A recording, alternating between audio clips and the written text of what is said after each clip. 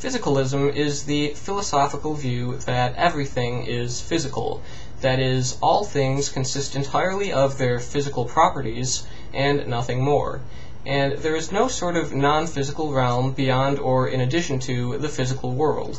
The physical world and its physical attributes are all that there is. I consider physicalism to be a reasonable position. It is a very conservative, almost scientific view. It makes no assumptions, and it only works from what we know. That is, that the world is physical and things have physical properties. Many people disagree with physicalism.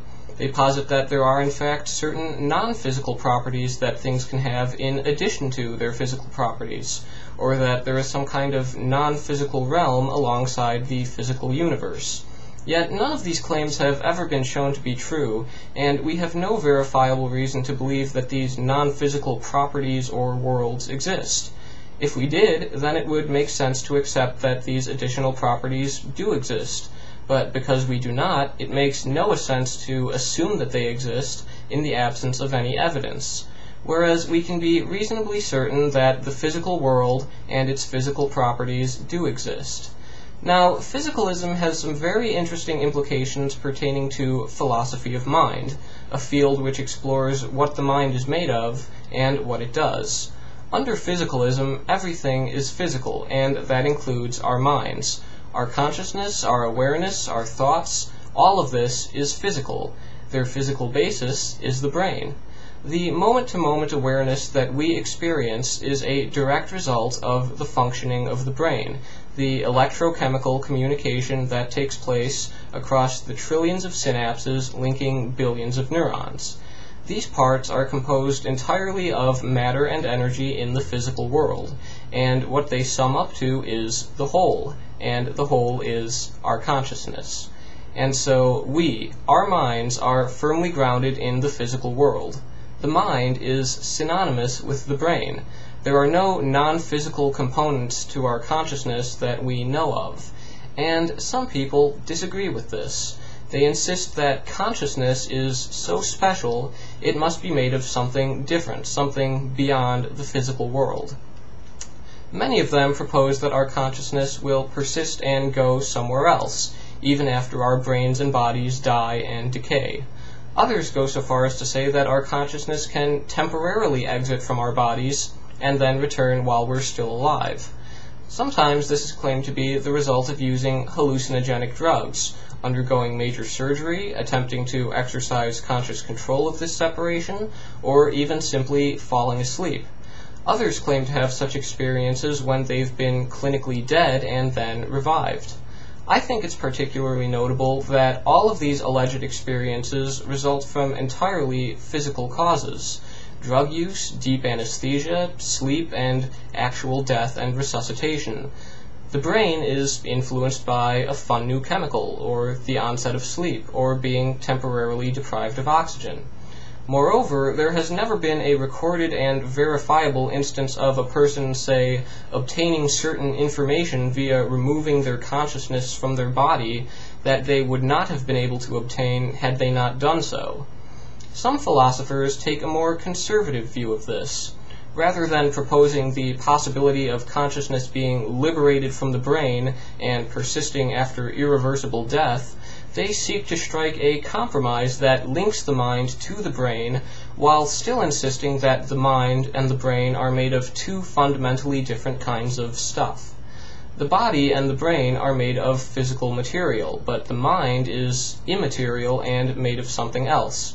This view is known as dualism. Now, dualism does have an inherent appeal to most people. It often seems quite intuitive to view your own consciousness as something distinct and separate from the rest of the physical world. But our intuitions and so-called common sense are not infallible. They can misfire, and so the question becomes, is there any validity to dualism? Now, dualism comes in several varieties, mainly differentiated by the causation that they propose takes place between the physical world and the mind. One type, known as occasionalism, holds that nothing causes anything. That is, physical events don't cause physical events or mental events, and mental events don't cause mental or physical events. Instead, everything, mental and physical, is directly caused by some kind of deity. Occasionalism has been largely abandoned and is really of historical interest only. Closely related to occasionalism is parallelism, which proposes that physical events only cause physical events, and mental events only cause mental events. They either just so happen to precisely correlate so that there appears to be some kind of causation going on between the physical and mental, or a deity has intentionally made them line up just so. Parallelism has also fallen out of favor. Really, it didn't enjoy much favor to begin with. Next, we have interactionism, which finally allows for a bit of interaction between physical and mental events. Interactionism contends that physical events cause mental events, and mental events in turn cause physical events, and so on, just bouncing back and forth. For example, you might touch something that's burning hot. This physical event causes your mind to perceive pain, and this mental perception of pain causes you to physically pull your hand away. And this does hold a great deal of intuitive appeal to us. It just makes sense, or at least it seems to. But problems began to crop up when we realized that our neurons do not just fire out of nowhere due to some invisible, immaterial, and unobservable mental cause. When our neurons fire, it is always due to a physical cause of some sort. There is always physical accountability there. These things don't just happen for no apparent reason whatsoever. And so we now end up at epiphenomenalism, the view that physical events cause both physical and mental events, whereas mental events do nothing at all. They're just a byproduct, and so they're really unnecessary.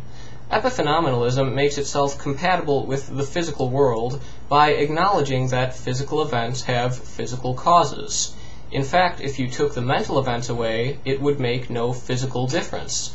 From a standpoint of observation, everything would proceed exactly as it did before. This is actually a big problem. Insisting that mental events still be something separate from physical events comes at the cost of relegating mental events to causal impotence.